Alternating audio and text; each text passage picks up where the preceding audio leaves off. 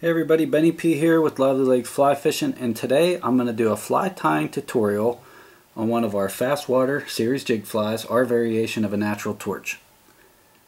Got the hook in the vise and the bead on the hook. Let's go ahead and run you over the materials list for this little fly. The materials list for this little fly is number 1, a Lively Legz 320J hook, and for the video we're using the size 14. The bead you see in the vise right now on that hook is a Lively Legz 3.3mm slotted tungsten bead. We're going with the 3.3mm bead on a size 14, which is oversized because the idea is to fish this little fly in extremely fast water and pocket water and get it down to the fish fast. Number 3, 0.015 lead wire. Number 4, Glow Bright fluorescent orange floss. Number 5, small silver wire. Number 6, Nature Spirit snowshoe rabbit foot dubbing in number 48 hare's ears. And number 7, our last material, is Hairlines Ice Dub in Rusty Brown. Take into consideration, you can change the hook size, you can change the bead size, you can change the colors, you can do it in any variation you'd like to match what you would like or what the fish like on your local waters. Alright, let's get started, and the first thing we're going to do is we're going to grab our lead wire, 0.015, and we're going to wrap 7 wraps behind our bead. This lead wire, just give me 1 second here, I'll wrap that 7 times, and you can see I've lead wire off each side, and then I'll take my thumbnail against that lead wire right at the shank of the hook, and I'll break it off on both sides, and that's what I just did. Now this lead wire, taken into consideration, adds more than just weight to this fly. Also, with these jig flies, we're using an oversized bead.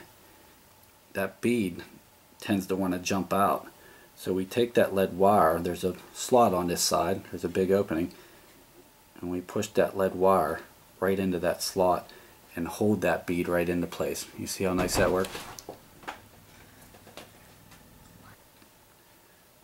Our next step, instead of using thread, we're going to use the Glow Bright floss, and that's what we're going to use as our thread on this fly, and you'll see later in the video why we do that. And I have a long tag end that I'm going to keep out here, so pull approximately 5 inches out of your bobbin and go right behind your lead wraps, and what you're doing is you're locking those lead wraps into place. Keep that tag in, don't cut that away, just put that off to the side. You're locking those lead wraps into place and come up over the top, and you're locking that bead into place. Build a nice body, cover up that lead, lock everything into place.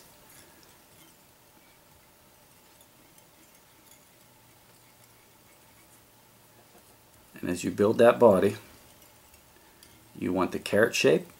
Slowly work your way back to the bend in the hook and back up and build a nice carrot shaped body.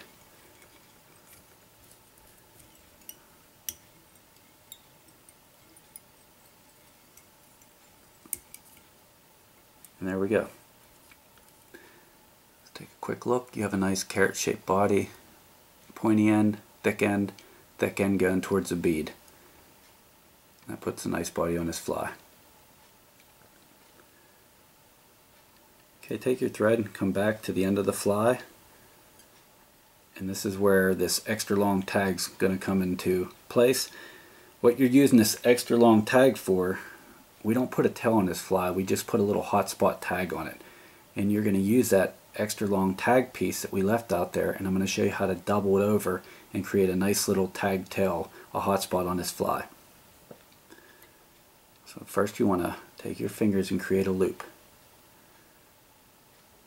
And right at the end of the fly, tie that first loop down with a couple wraps. And you can see we have 1 loop right there. And then because I left this tag long enough, we're going to create another loop. This loop, the second loop, does not have to be the same size as the first loop.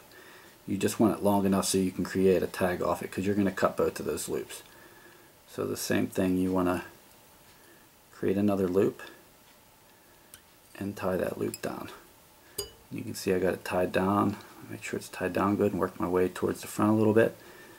And now your tag end, the end that you don't need now, is facing the front of the fly. Go ahead and cut that piece off. You got that piece cut off, and now your looped ends, you can see at the end of your hook right here, right at the end of the curve of your hook. I like to come straight up off that end and create myself a nice little hot spot tag on that fly.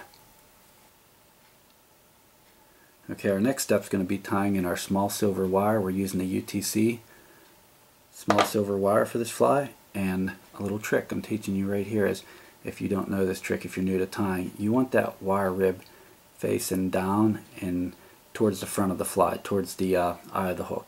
You want to put that right against the back of your fly, take one wrap over it, and you can see it's locked into place.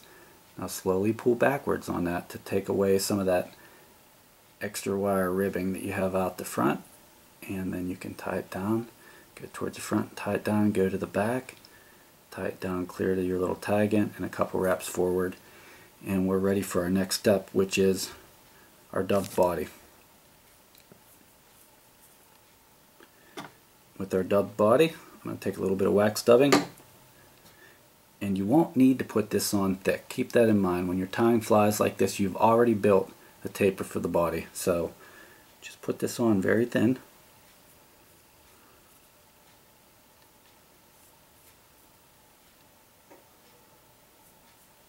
It's not going to take a lot.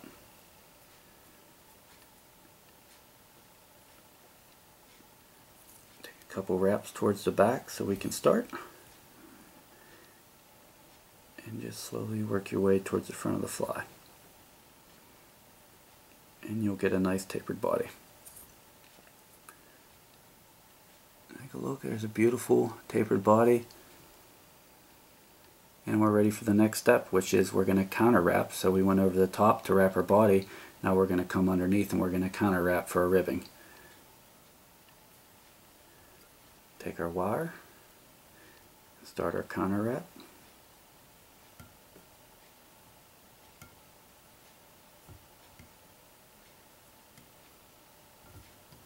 Wrap it straight up to the bead.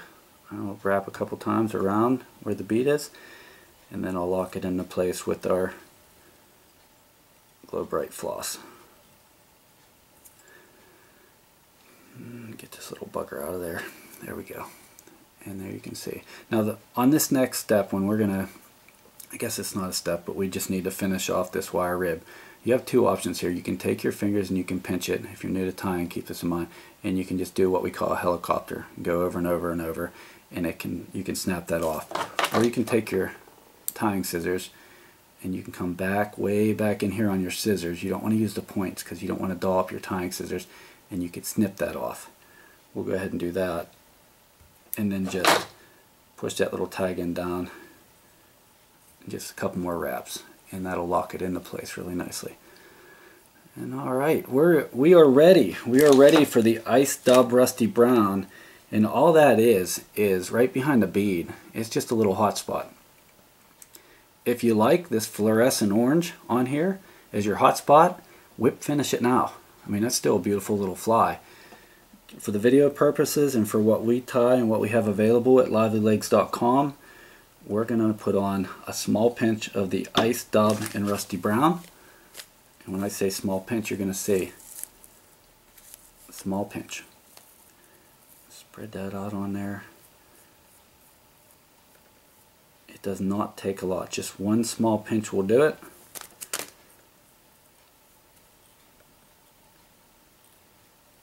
And there it is.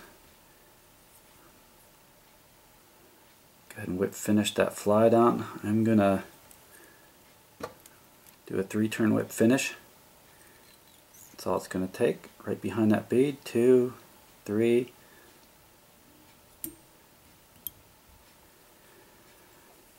These Loon Ergo whip finisher tools, they have a nice little addition to the opposite end of your whip finisher. They have a little cutting tool. We'll just take our cutting tool right up against that and cut off that floss. And there you have it. There is a Lively Legz Fast Water Series Jig Fly, our variation of a natural torch. Thanks for watching another Lively Legz fly tying tutorial video.